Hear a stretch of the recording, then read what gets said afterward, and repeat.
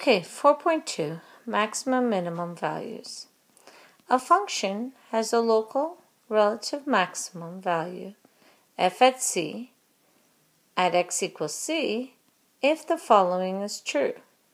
If f at c, the y value, is greater than all the other y values close to that original point c. So on either side of c, the values are going to be smaller. So f at c is greater. What you're looking at here is, for example, when you see a point where you have a maximum, and let's say that point is c, this point here is c, on either side, whether there be on the left side or the right side, those y values are actually lower than the y value at point C. For a function that has a local minimum value, f at c, at x equals c, happens if f at c is less than f at x, when x is close to c. So what that means is when we're looking at a minimum, we have a point, let's say c. On either side of c, those y values are actually higher than the original c, the y value at c, so that it is a local minimum. Now, a function has an absolute or global maximum value, f at c, at x equals c, if f at c is greater than f at x for all x in the domain of f at x. And a function has an absolute global minimum value, f at c, at x equals c, if f at c is less than f at x for all x in the domain of f at x. What that means is, in order to have a maximum value, an absolute maximum, it must be a maximum all the time.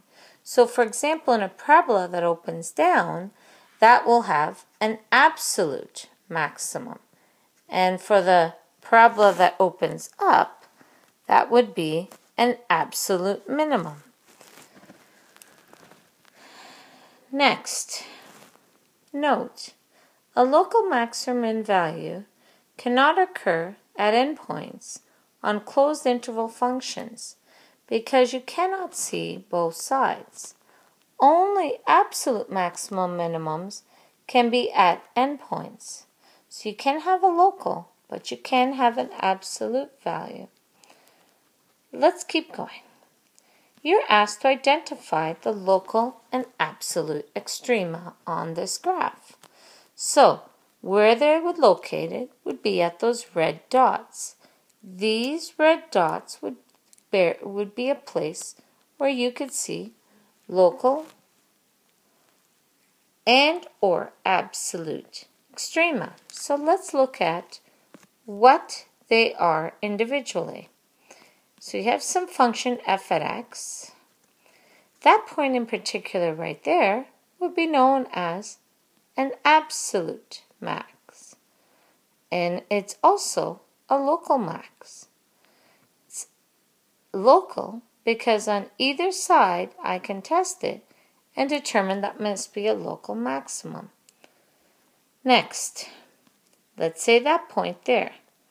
That point is a local minimum, not an absolute minimum, because there's a point even lower than that. That endpoint that's pointed there with the green arrow is an absolute minimum. It can't be local because we don't see both sides. And the very first one, highlighted as arrowed in orange, means that this one is neither a local max or local min. Absolute max or absolute min. It is an endpoint, so because it's an endpoint, we are unable to be able to determine a local, and it's not absolute because there's actually a value that's even higher. All right. Critical point. A number c in the domain of f at x is known as a critical number if either f prime of x c is equal to 0 or f prime at c does not exist. A critical point is an x value where the first derivative is equal to 0 or there's an asymptote, and that critical point will be c and f at c, c being the x value, f at c being the y value.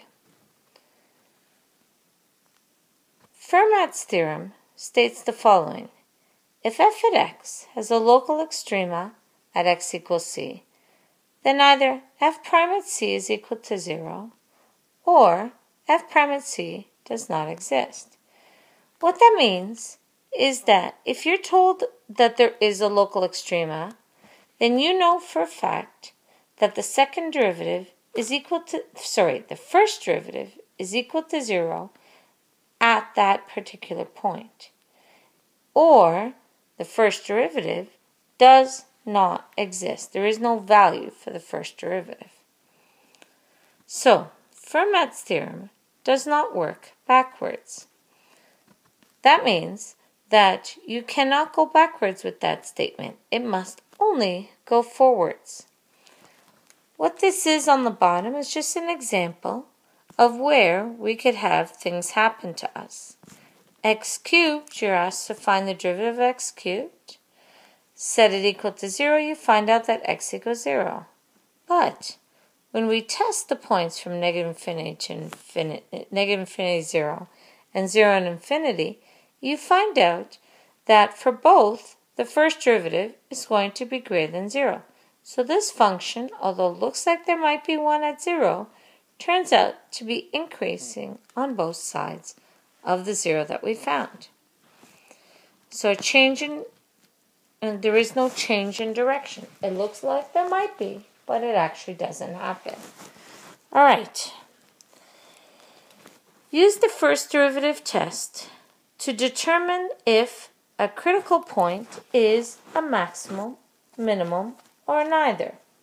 If f prime at x changes from positive to negative before and after that point c, then it's a local max. If f prime of x changes from negative to positive before and after x equals c, it's known as a local minimum. If f prime at x does not change signs, therefore it's neither. Alright, let's keep moving forwards. Example number 2. Determine any maximum or minimum points for f at x is equal to some function. First thing you do is you're asked to reread the question and determine the important pieces. You're asked to determine maximum or minimum. Maximum or minimum means you need to do the first derivative. So we set the first derivative equal to 0. That turns out to be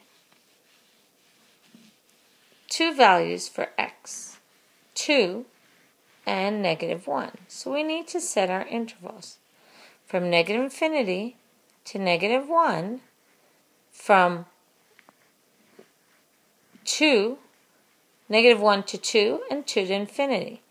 The question that folks might have is, why do we have to do this? Well, remember earlier, and let's go back. Earlier, we talked about that in order to determine if it is a critical point, is a max or min, you need to know if the first derivative changes from positive to negative. So we can use the first derivative test to test maximum, minimum, or neither. So let's go and do that. So, find the derivative, factor the derivative, and test your intervals. When you do a test point, you find out that there's a change in direction. The change in direction happens at negative 1 and at 2, and this is what we need to determine. So, here we go. Okay, what you see here, let's looking at this. We set the derivative equal to 0, as we see here. we factor the expression, we find the two values. This is the intervals in which we could determine whether there are any maximum or minimum points. These values are our critical points, which we use some test points into the first derivative to determine what's happening. You see that at -1, the value is 7 over 2 when you plug it in. At 2, the value is -10. But here we see a change. We see that the derivative in this interval is increasing, then it's decreasing, then it's increasing. What that means is that from increasing to decreasing, there is a local max. From decreasing to increasing, it means there's a local min. So at these points, there's a local max and a local min. Now this is a cubic function. These values that we have here are not absolute because this is a cubic function. And as you learned in grade 12, or advanced functions, the cubic function has arrows that go in opposite directions. So therefore, they continue on forever and ever. The range will always belong to real. So you can only have a local min or a local max.